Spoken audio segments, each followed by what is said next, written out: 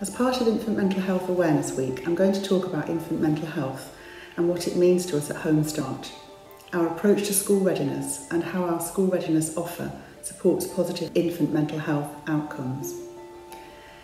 Infant mental health describes the social and emotional well-being of children in the earliest years of life. It's the capacity to form close relationships, recognise and express emotions, and explore and learn about their environment. At Home Start Kirklees, we recognise that sensitive, responsive and trusted relationships between babies and their caregivers help babies to learn how to experience, manage and express their emotions and how to feel safe to explore the world. We also know the first 1001 days of a child's life are a period of rapid development, and their early experiences affect not only a baby's emotional well-being now, but also influences how their bodies and brains develop over time.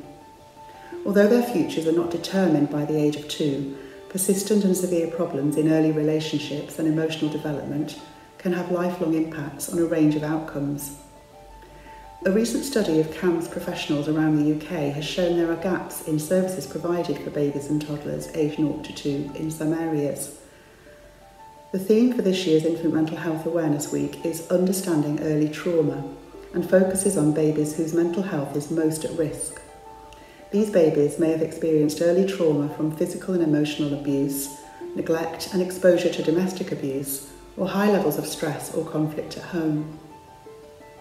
We know that nurturing relationships can make a child more resilient to negative events. Without these nurturing relationships to support them, children are more susceptible to trauma when they experience negative events. Abusive or neglectful relationships between parents and babies are particularly traumatic, and these experiences can have a negative impact on babies' brains, which are particularly susceptible to damage in development and function in the first years of life. These can have potentially widespread and long-term consequences. So today I'm going to talk about school readiness and introduce our school readiness pack. We developed our school readiness packs as a toolkit for parents to encourage and support positive interactions between them and their babies.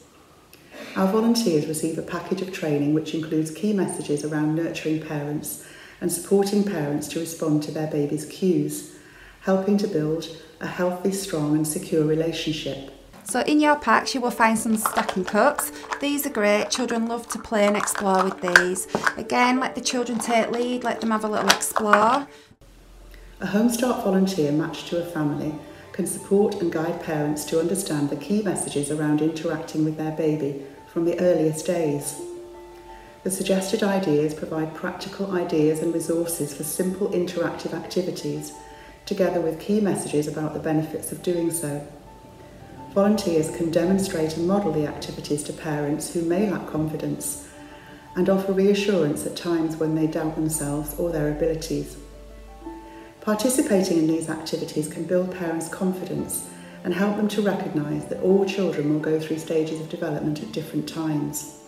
Spending time playing, listening and talking with their children will help parents to build a secure attachment with them, and this can support children to learn how to manage their feelings, develop stronger self-esteem, build successful relationships, be more independent, be better at coping under stress, develop resilience and experience less anxiety and depression in later life. Some parents need support to meet the challenges of parenthood. As we emerge from the COVID-19 pandemic, when extended family support networks have been restricted and support networks have not been physically available, we at Home Start are noticing the impact on children's development in terms of speech and language and socialisation skills. It's important to help parents recognise the need to be kind to themselves and to look after their own needs, as well as recognising the need for self-compassion and self-care.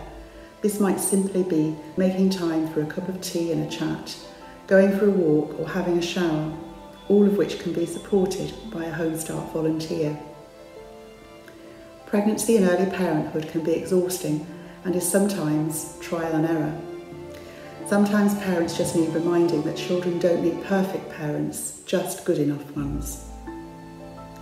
However, if parents are finding themselves in low mood or more tearful or irritable than usual, volunteers can support them to seek help from their GP or health visitor or signpost them to other services who may be able to help.